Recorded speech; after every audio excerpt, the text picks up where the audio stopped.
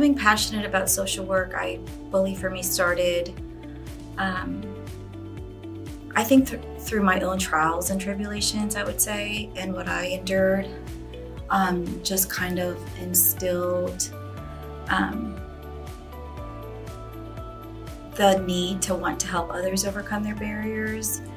And, you know, I do a lot of volunteer work. I'm involved in different organizations, and it's just my way of giving back for all the people that have helped me in my life.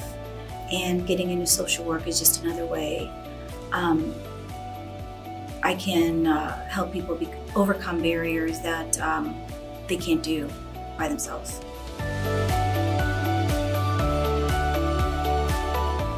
I know people have their biases with social workers, especially ones that are involved in the child welfare system. But you see, I feel like that's another reason I wanted to get into social work, just to maybe change people's perspectives on what we do. We don't just do DCF. It's a vast field, and many people aren't educated on what it entails.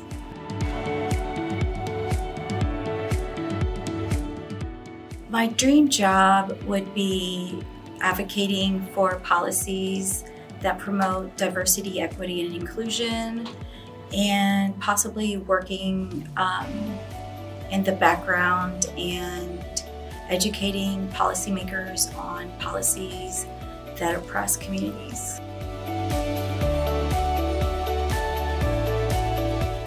I was really scared coming in on my first day because I didn't know what to expect, but it's like, I think it's an experience that I'm going to be able to share with other people that, you know, felt the same way as me.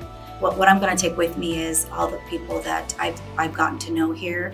You know, they're just going to become lifelong friends as we all continue our journey together in the field of social work.